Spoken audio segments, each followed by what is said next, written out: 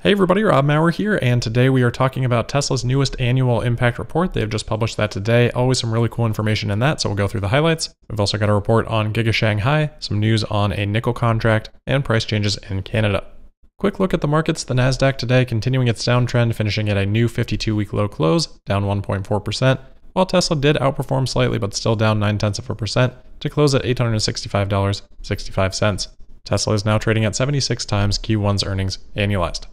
All right, jumping right into the report on Giga Shanghai, this comes from Reuters. They are saying that Tesla is aiming to increase output at Shanghai to 2,600 cars per day from May 16th, citing an internal memo seen by Reuters. They also say that the memo says that this would be accomplished by going from the current 1 shift to 2 shifts. Previously, before the COVID lockdowns, Shanghai was doing about 2,200 vehicles per day on average, but that doesn't necessarily account for downtime. And we also don't know how much that is considered when it comes to this number. They could just be referring to peak daily rates rather than a figure that is sustained every single day. However, even factoring in downtime, this should put Tesla back to pretty close to the full levels of production from before the shutdown, with the possibility of production even exceeding those levels. Just to run through a quick hypothetical for some context, if we did see production at 2,600 per day for June, let's say, sure, maybe there's some downtime, but maybe Tesla is also able to push production levels a little bit further by that point in time. 2,600 per day would be 78,000 vehicles produced, which would be 10,000 more than the record from January. I think that's actually pretty reasonable given the context from the Q1 earnings call when Elon said that for Q2, they're going to do everything they can to push back to Q1 levels of production despite the downtime, so they're definitely going to need to make up ground in June. If they were able to hit that production rate for the second half of May, that could potentially push the second quarter output to 150,000 vehicles from Shanghai. So even with that record production rate for the second half of the quarter, that would still be down 16% from the first quarter, just talking Shanghai individually, and that would leave 155,000 vehicles that would have to be produced at the other factories to get Q2 levels of production back to Q1. Fremont's been doing about 125,000. I think that could pretty easily push up to 130,000 this quarter. Then you'd be left with 25,000 from Austin and Berlin. I think that's a bit of a stretch for those two factories this quarter. So to get back to Q1 production levels, Tesla would probably have to push Fremont a little bit further or ramp up Shanghai in June beyond what we're seeing in this report.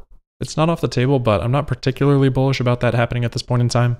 But I'm also completely fine with that because clearly Tesla is going to be setting up for a very, very strong third quarter, and the reasons for a constrained second quarter are extremely clear. Now, if Tesla can actually somehow pull this off and get Q2 production close to Q1 levels, that would be extremely exciting because that would either mean that Berlin or Texas is ramping up really fast, or Shanghai's run rate in June, and therefore at the end of the quarter leading into Q3, would be way higher than what people think is possible, or Fremont's output increased, which has been flat for a couple of quarters.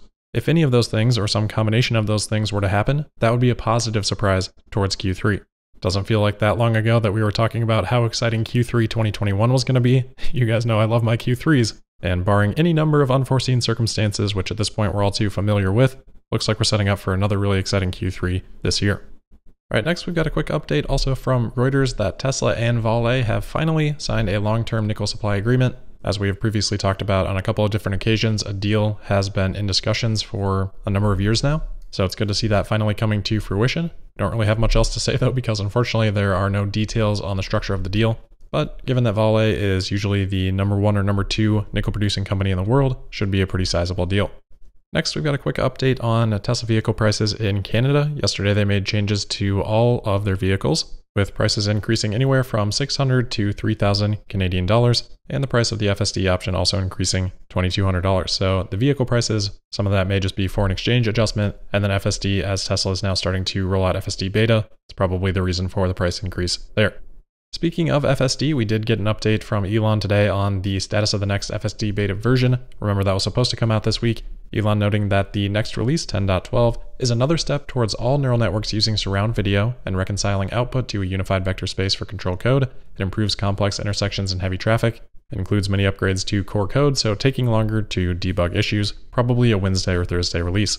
So definitely excited for this one. It's been a while since 10.11 came out, and it sounds like some significant updates for 10.12. All right, now let's get into this impact report. So Tesla is now on the 3rd or 4th year of filing these impact reports. They're always extremely interesting to look through. I definitely recommend reading through it, but it is 144 pages, so if you don't have time, we'll hit the highlights here. So right off the bat, Tesla talks about their goals. They do reiterate that their target for 2030 is still 20 million vehicles produced per year, with an additional 1,500 gigawatt hours or 1.5 terawatt hours of battery production for energy storage. Those are the same numbers that were in the document last year, but always nice to see them reiterated. Another couple of quick slides that I always like to see are these pie chart breakdowns of worldwide emissions, and Tesla highlights the Tesla-related sectors of electricity and heat production, as well as transportation, and those are responsible for about 50% of global emissions, and almost 2/3 of emissions in the United States, so it's really nice to reinforce just how big of a difference that Tesla has the potential to make here, and it's also a good reminder for how big the addressable market is for Tesla. Following up with that, Tesla walks through how they're addressing these emissions challenges with their entire product ecosystem. This is what we really focused in on last year with the impact report, was how Tesla is using increased utilization of these products through software like AutoBidder and FSD, potentially multiplying the impact that each product can have on emissions through software. So I think that's a huge and underappreciated aspect of what Tesla is building here that's going to become more realized over time, but since we talked about that in depth last year, I'll just refer you to that video if you want to go through those points again. Looking at some of the new information this year, Tesla had some pretty interesting details about their workforce, starting off with the number of applicants that they received for jobs this year. It was over 3 million. That's up about 30% from 2020's roughly 2.3 million applicants, and up about 4 times the number of applicants in 2019. Tesla's workforce in 2021 grew to almost 100,000 people. Elon recently said that that was about 110,000 right now. So depending on what turnover is, maybe Tesla was hiring, 50,000 people a year or so from those 3 million applications. So maybe about 1.5% or so of applicants end up hired. The impact report also notes, as we have discussed in the past, that SpaceX and Tesla rate number 1 and number 2 respectively as the top choice for graduate engineers, according to Universum's research. Point being, Tesla's access to talent is very difficult to compete with.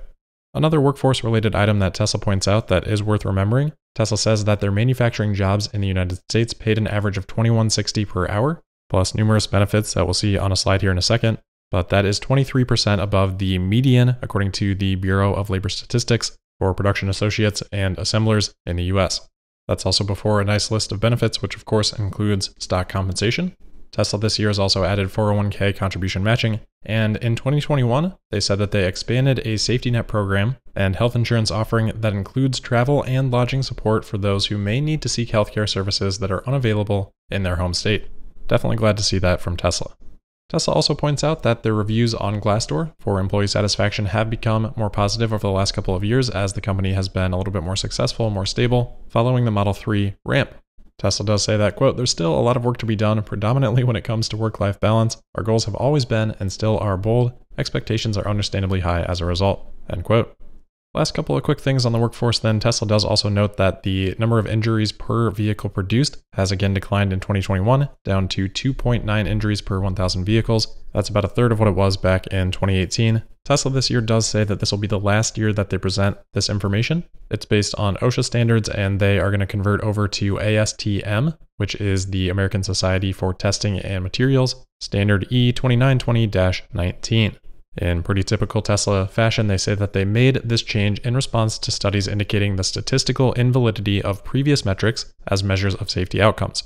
This doesn't appear to be Tesla just trying to report a better number, as they show that their global serious injury rate in 2021 did increase above 2020's level. Carrying safety over into vehicles, we've got some pretty interesting stuff here because of the safety score. Tesla has published a chart here showing what they have talked about on earnings calls, that the collision rate per million miles traveled decreases as safety score increases. Unfortunately, Tesla did not label the x-axis, but I'm assuming that it is linear here. So if it is linear, we can still tell the relative difference. Just got to count some pixels in Photoshop, but the chart then does imply that if the safety score falls between 91 and 100, the collision rate is 23% lower than safety scores that fall between 81 and 90. Going down that chart, the top bucket would be a 46% lower collision rate than the 71 to 80 score, 60% lower than a safety score between 61 and 70, and 68% lower than a score 60 or below. So, as Tesla has said, monitoring the safety score can encourage good, safe behavior that can reduce risk. That helps not only Tesla drivers, but everybody else on the road as well. Oh, and just happens to give Tesla some really, really valuable data for Tesla insurance. Tesla also highlights the capability of their active safety features. We've talked about this with the Euro NCAP testing. Not all active safety features are created the same, and Tesla's active safety features in those tests get a much higher score. But probably the most interesting part here is that Tesla says that, quote, "After the introduction of Tesla Vision, a vision-only system that excludes radar, Our active safety ratings with IIHS improved. Pedestrian automatic emergency braking performance of our Tesla Vision was over 45% better than performance of Vision plus radar." End quote. So Tesla has faced a fair amount of skepticism for that decision, but that is definitely an encouraging statistic.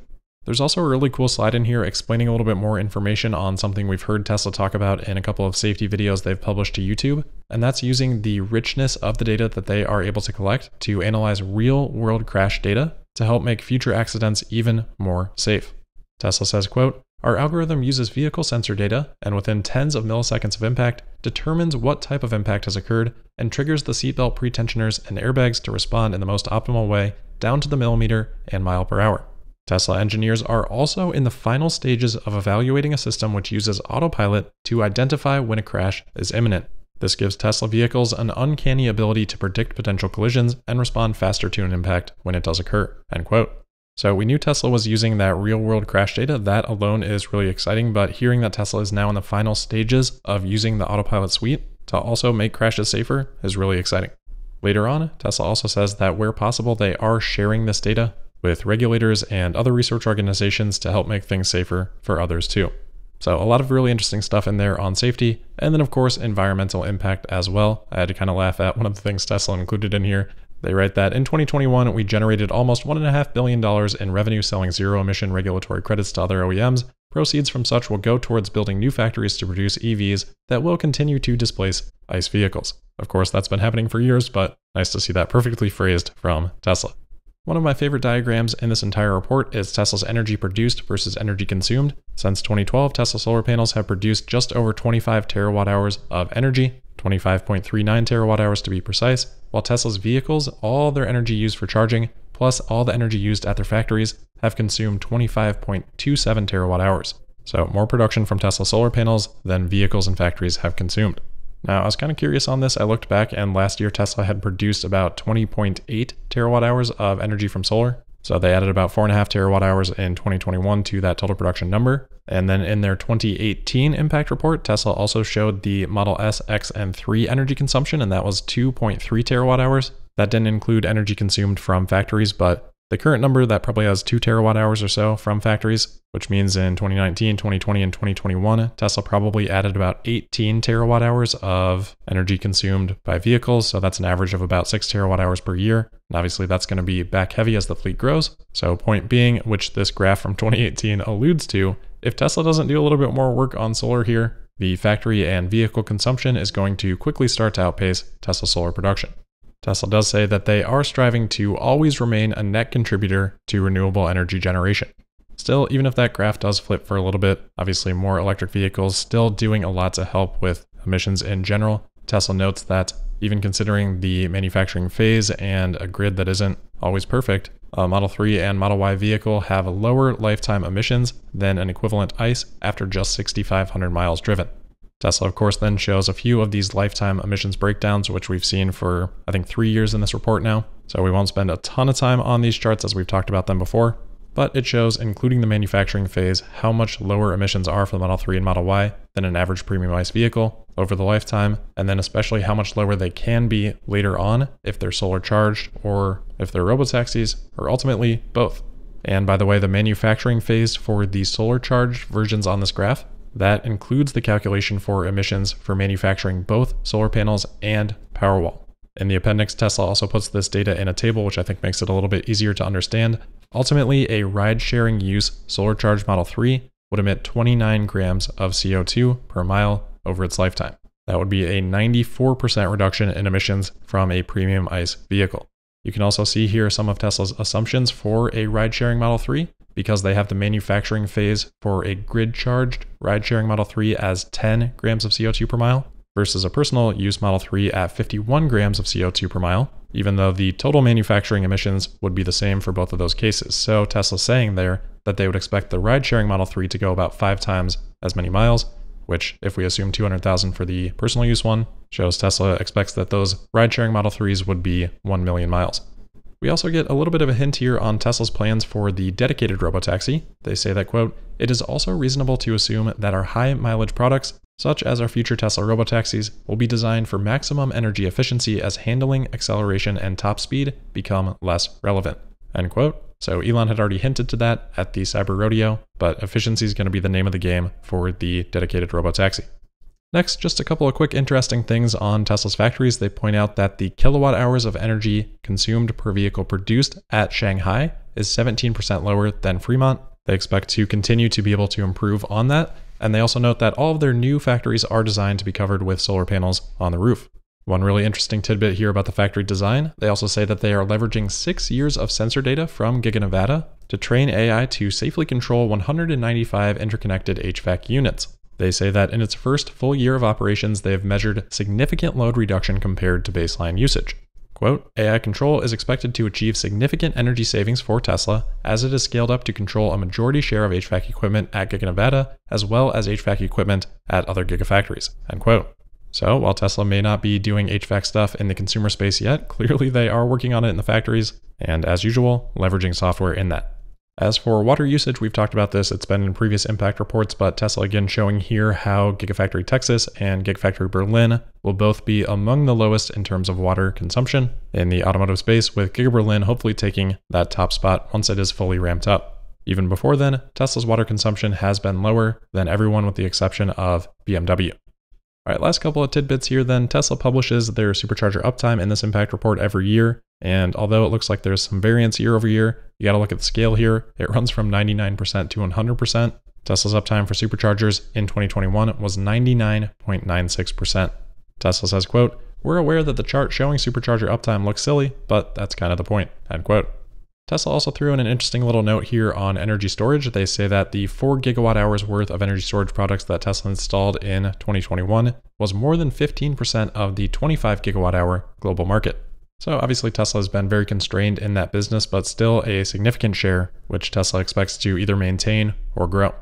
Last couple of things then on recycling, pretty similar to the numbers that we had walked through last year. Tesla walks through the recovery of the materials that they get for each step, ultimately ending with 92%. That is the same percentage as last year. And then they also note that they recycled about 2,000 tons of nickel, copper, and cobalt in the year. If we bring in the 2020 numbers on this page for context, they do look pretty similar. Tesla in 2021 recycled 200 more tons of nickel, 120 more tons of cobalt, but 100 fewer tons of copper. Tesla did note, however, that by the end of the year, the recycling facility that they have in Giga Nevada did achieve a production rate of over 50 tons of recycled material per week. So even if that rate does not increase throughout 2022, Tesla could see a much bigger jump this year for recycled materials. All right, so that concludes with the highlights. Again, I would definitely recommend reading through the impact report. It's not that difficult of a read, lots of nice pictures. But that is where we'll wrap it up for today and for the week, so I hope everybody has a great weekend. As always, thank you for listening. Make sure you're subscribed and signed up for notifications. You can also find me on Twitter at Tesla Podcast, and we'll see you on Monday for the Monday, May 9th episode of Tesla Daily. Thank you.